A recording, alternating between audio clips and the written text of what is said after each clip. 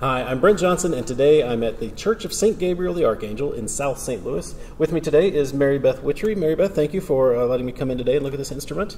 Tell me about this organ. Thank you, Brent. I'm happy to be here. This organ was built in 1961 by the St. Louis Pipe Organ Company, which came from the Kilgan family. It was developed from the Kilgan family. And it was a modest two-manual instrument with a different console, obviously. So originally two manuals. Originally two manuals. Then in 1991, this beautiful console was added, and with all the memory and channels and lots of really nice features. And was it originally in just these two chambers? Yes, it was. Okay, so they managed to make it a three-manual within it. At that point in time, according to the tag here on the organ, the little dedication says 27 ranks. Okay. So it was rebuilt in 1991. Right. And the choir is basically just things that are taken from the grate. Oh, I see. So they it's just duplicated. The grate. I see. There's nothing on the choir that's original. I mean, it's all appears on the grate. It was just somewhere. Oh, I see. So everything's borrowed on it. All right, and we're saying that the Wicks Organ Company of Highland, Illinois, did the rebuild and built this console. Yes, they did. It's all new Wicks chests in there. Sure. So in new Wicks. And John Walsh was the organist at that time. Walsh. Okay, very good. Well, so since then, there's been a little bit of voicing work done. I know some things have been touched about up. 4 years ago, Eckhard Fell, who is from Germany, came and took the organ completely apart, took all the pipes out, cleaned and repaired them, and revoiced the entire organ. So it's got like a completely new voice, completely new instrument. And we added a mixer too. Oh, okay. And it was very interesting because he changed the color of many of the stops. He changed the string into a small principal for the swell and changed all the voicing on the... He started with the principals, which is very fascinating. But he started with the 8-foot principal on the grate. And then from that, he voiced the other principals. Going up from there. Well, I'd like to hear some of his work. So sure. Let's start with that great 8-foot principal, and let me hear a little bit of that.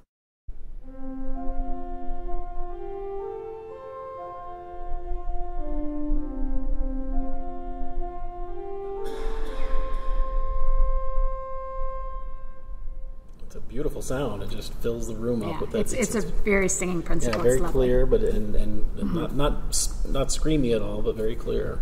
So then from there we add the 4-foot octave. And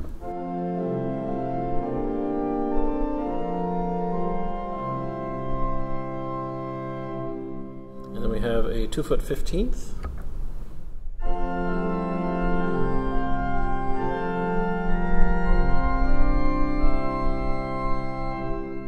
Very lovely sound, and all of that's capped by a mixture. Now you said this was new, but it's actually, there was a mixture there before. The heat just they took the golden mixture out, so completely new mixture. They changed it to a different three-ring mixture. It was really I never bright. actually used the other mixture. I see. So this one is more useful, I take it. Yes, all right, let's hear it. It's lovely.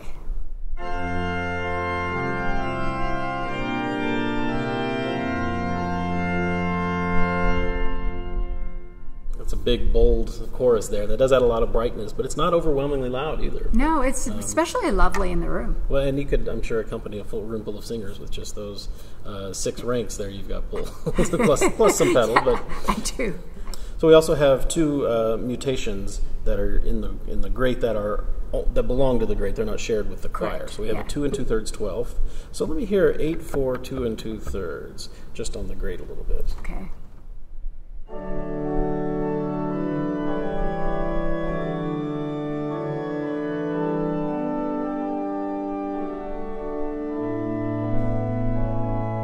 I sometimes use that as a solo as well. Oh, yeah, just solo by itself as a...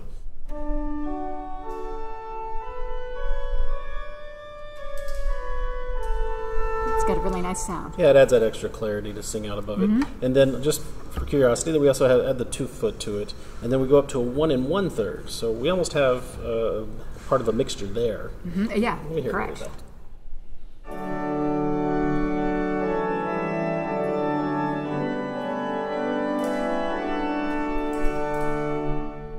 Yeah, if you had a smaller crowd, you don't need the mixture really capping it off. Yeah, that's actually, you know what, I've used this combination, but I have not, well, sometimes I have added to this to it. But it's interesting that you have that independent 1 1/3 on the grate. Sure. And then we have some other stops, but they're all borrowed from the choir. We have flauta traverso, Gem's horn, Spitz flute. Yeah, they're all 2-foot flutebeck and 1 3/5. But let's go over to the choir and let's hear how those stand alone. Starting with, we have an 8-foot Gem's horn. on the choir. Let me hear how this how the string works.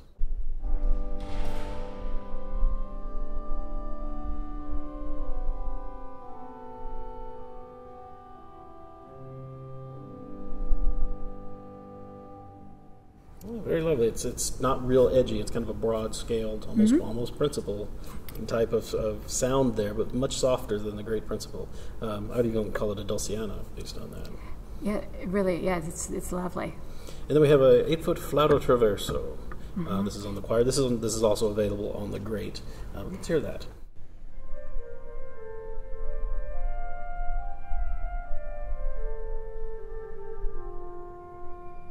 It's very nice. It's got a lot of really bright harmonic edge to it, a lot of chiff there to it, so it's nice. And then that also has a 4-foot flute. Let's hear that Spitz flute by itself.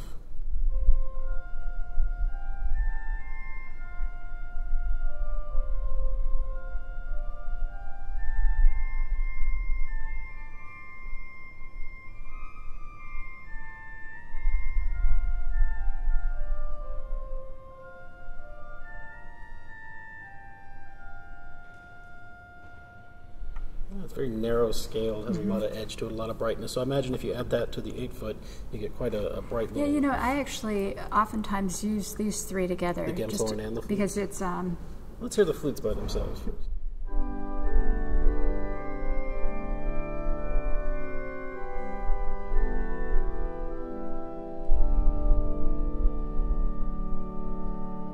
Pretty bright. It doesn't have a lot of depth to it. So if you add the Gemshorn, I guess that gives you more fundamental sound.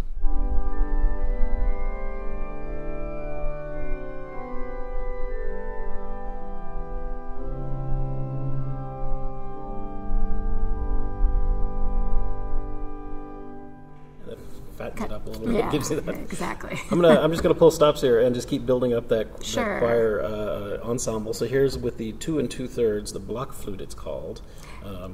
That's a favorite for me as a solo stop. I was going to say that's probably a good solo. Actually, let's hear just that by itself.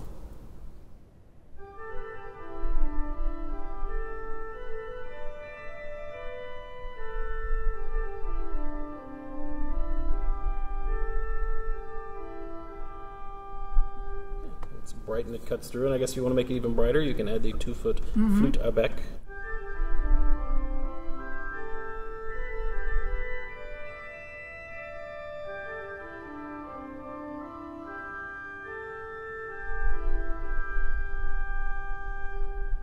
And then we have yet another 1 1/3. This one is a flute scale.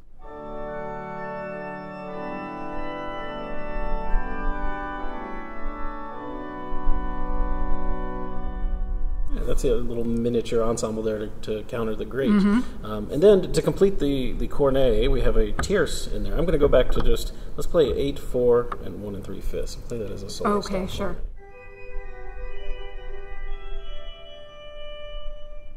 So right, and then again to complete the cornet, we can bring in the 2 2/3.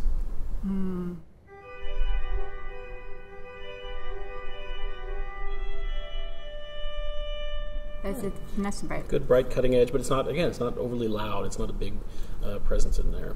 And then we skipped over in the great the one big reed that's up there in the choir, and that's our herald trumpet. Now I do believe this was actually added in '91, if I got the good news on that. So this is the biggest reed in the organ. So let's hear a little bit how that sounds. Yeah, and it's really nice because since it's in the choir and under expression, it can be used as an ensemble stop as well as a solo stop. Oh, okay, because it's in the great, it's available there, but it's actually in the choir box.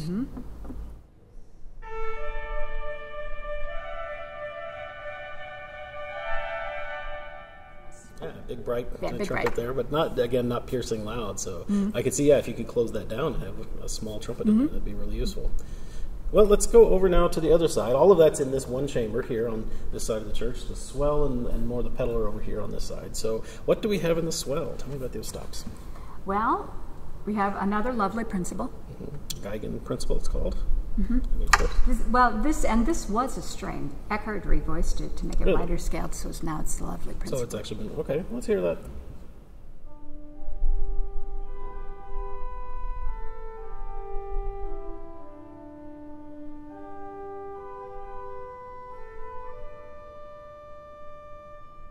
lovely. So it's got a big, broad sound, but it sounds like a principal. He did a really good job of changing that string. It was very fascinating as he voiced the organ because I got to see how he was thinking. He's starting with the principal 8, and then I think he worked with all the principals together. It's a good way to start. To make them to play nice with each other. Oh, that's wonderful. Well, and then we do also have an actual string in there, an Erzähler. Oh, yeah. And then it has its matching celeste.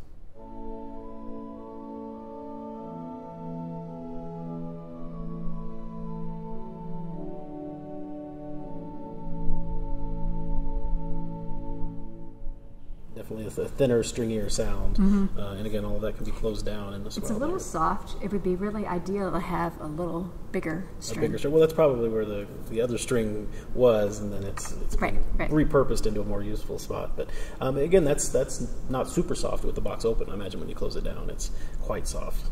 Sure. So then we have a flute, an 8-foot flute that goes down to 16. And it's called a Rohrflute, or Rohrgedeckt is a 16. Let's hear some of that.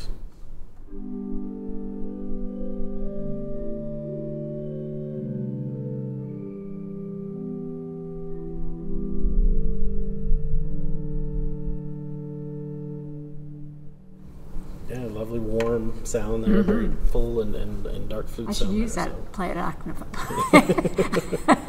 You can't? Well, then you can use the 8-foot as your favorite. As long as I don't run out of keys, I'm okay.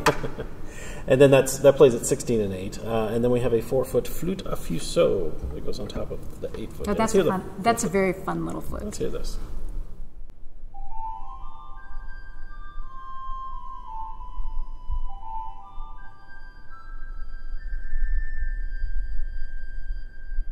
Yeah, very chipper, bright flute there. I like that. How does it sound? I like this flute a lot. Yeah, I can see why. How does it sound with the 8-foot underneath it?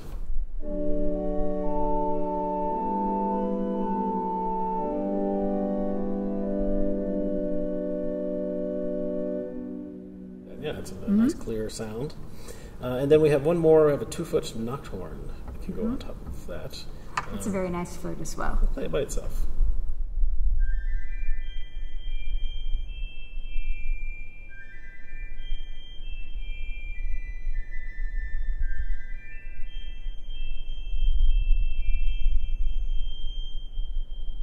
It's quite nice. Now, how does our 8-4 and 2-foot flutes all sound together there?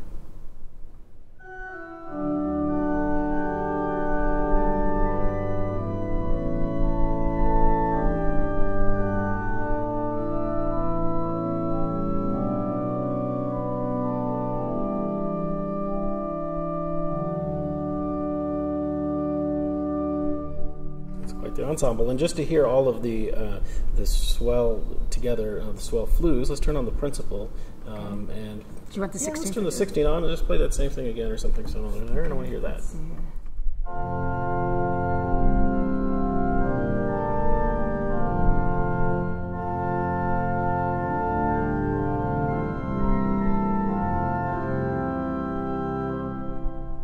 It's a good full sound, and then we still have some reeds there that we can brighten it up with. So we start with an oboe. Now this oboe has a story, I'm told. Yeah, a very interesting story. So from low C to the G, which would be the top pedal note, is gone. Oh. I think someone's took it for a pedal rank somewhere. Well, they probably didn't take it out of here because it never had those notes here. Well, I'm not saying from here, but it was divided up. Well, I'm told that it was actually a Kilgan stop that came out of Graham Chapel, which is the organ on the campus of Washington University. That pipe was removed, that rank was removed, and somebody probably grabbed those bottom 32 notes. So it starts at tenor G sharp.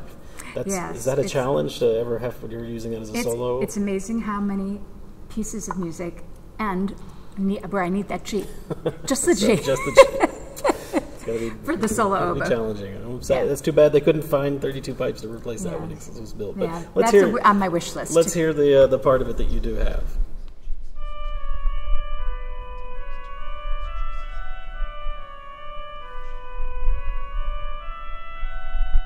It's a lovely sound. Very colorful and bright there. I often add this to warm it up a little bit too. Sometimes even the principal. Okay.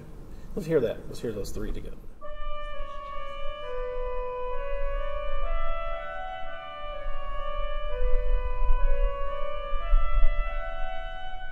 Still very bright and colorful and it stands out. Yeah, so. it is. And then we have, just next to that, a Vox Humana.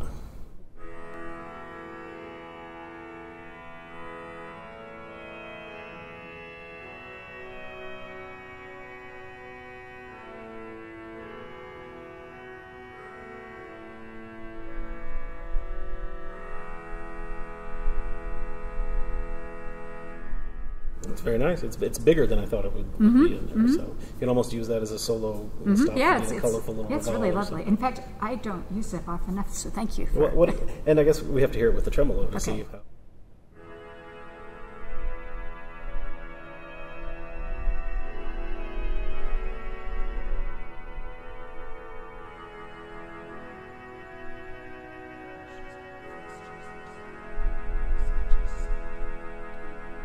Again, it doesn't make it too crazy there. It's still a useful little color stop. I like that.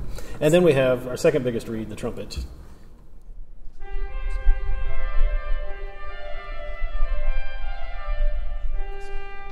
Yeah, it's a nice, warm sound there. It's cuts through really clearly, but it's this is a very handy stop when I don't want the festival trumpet. I use both of them a lot. Okay. I mean, yeah, they have similar qualities, although this one's not quite as loud. But and it's a pretty bright chorus reed. When I use it as a chorus reed, unless I want it really big, I keep the box closed. Oh, okay. Let's hear the entire swell there, then. Everything together.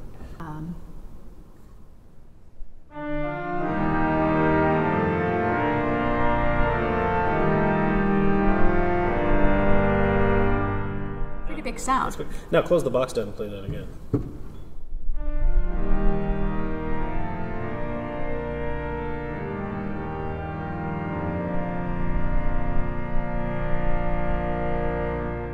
It gives you a lot of contrast there. It's nice to have that all. Yeah, the boxes weren't working properly. Now there's a big difference. Good, you got those worked out. All right, well, then we have a few stops in the pedal. Most of the pedal is borrowed from elsewhere, but we do have a couple of independent stops. Swell and the great ultimately. Yeah, okay. So it says choir, but that's really from the great. Right. So, but we do have a 16-foot violon that's independent. So let's hear some of that.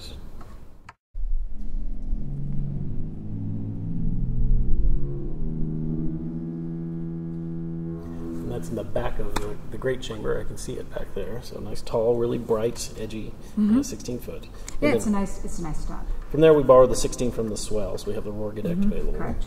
And then this is from the great. We don't have an independent 8-foot. Oh, we do have a harmonic flute. That's right. Harmonic flute. There's an independent harmonic flute in the pedals.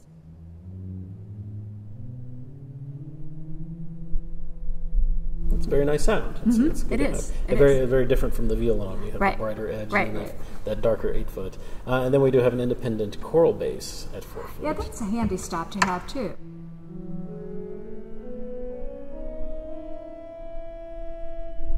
And then there's also a 4-foot gedeckt. Now, did we talk about this being borrowed from something else, or is it actually independent?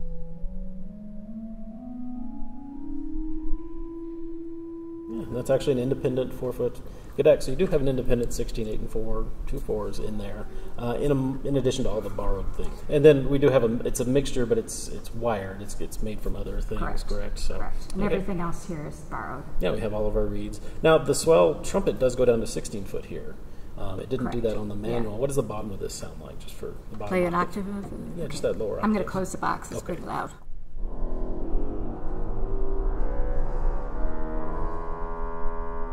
It's nice, bright, continues on down. It gets a little brighter as it goes down, I think, from the 8-foot. It's, when the box is open, it's very bright. Very bright.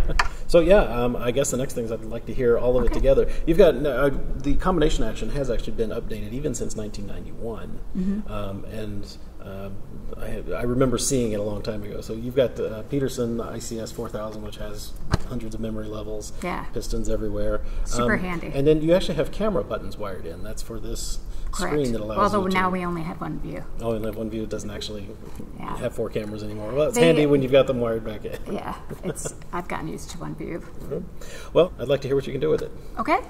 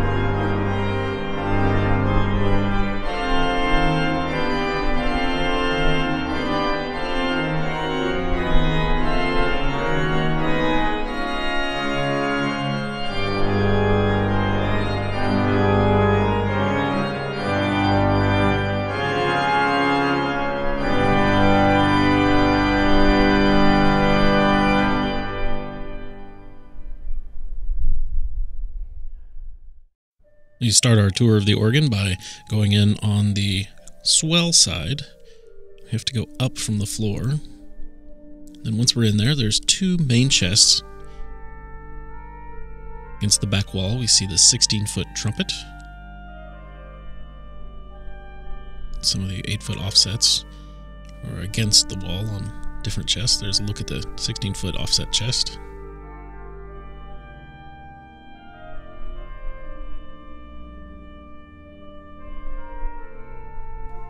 The chest closest to the front has the roar flute and the koppel flute. Then the other chest here has the vaximana, the oboe, and the 8-foot flute.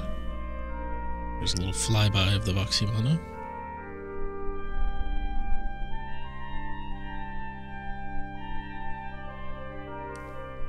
And directly behind that is the oboe, starting at tenor G sharp. You can see the curved caps on top of the pipes. And here's a look at the other chest again with the 8-foot roar flute and 4-foot flute.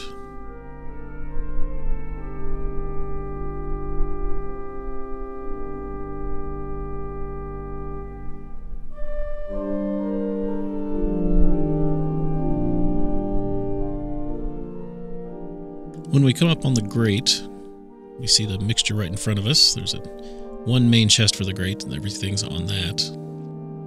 Here we are up on the walkboard, looking at all the principal chorus pipes. Right here at the front of the chamber, speaking into the room. And here it is from the other side.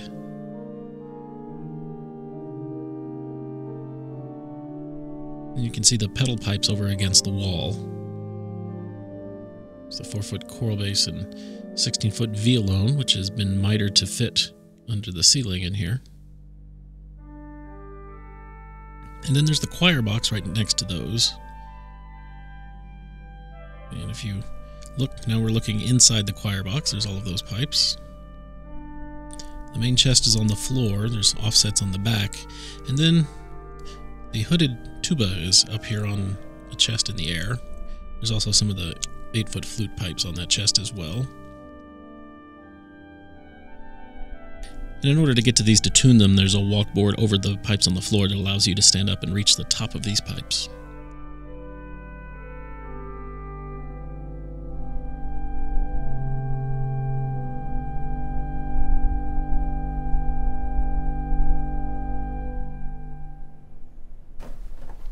So this organ was, rebuilt by Wicks in '91. Wicks generally uses Sitka spruce for all of the structural parts of the organ. They have forever. It's in their advertising and in their material. But in 1991, apparently they couldn't get enough Sitka spruce. So the next best alternative was mahogany. So here inside the organ, in places that people never see, is all of this lovely furniture-grade mahogany, serving as chest legs, as wind chests themselves, walkboards, ladders, wind trunks. It's all mahogany, which is really amazing to see.